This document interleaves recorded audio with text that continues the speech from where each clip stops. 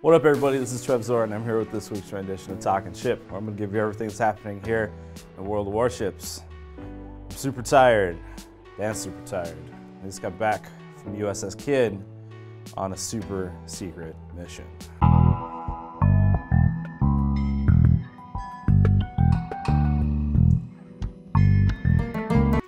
But as you guys know, USS Kid is currently on sale, so go out there, pick her up. She's a fantastic little Tier 8 destroyer to go run around and have a good time in.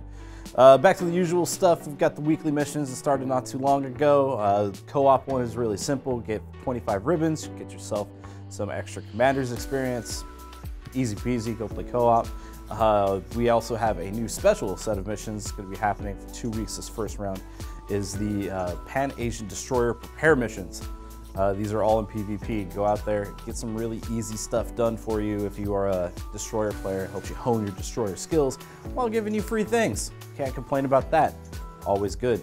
Lastly, this weekend, we've got the Japanese cruisers missions. You guys have been around long enough to know what the nations and the different class missions are like. We've got the discounts on all of the Japanese cruisers, tier, well, technically 2 through 10, and you've also got the special bonuses, the missions that you get either in Japanese cruisers or playing against Japanese cruisers. Super simple to get. You will get some free stuff out of that as well. Lastly, we're on, again, Project Valor. I'm going to hound you about this until this month is over. USS Texas needs our help.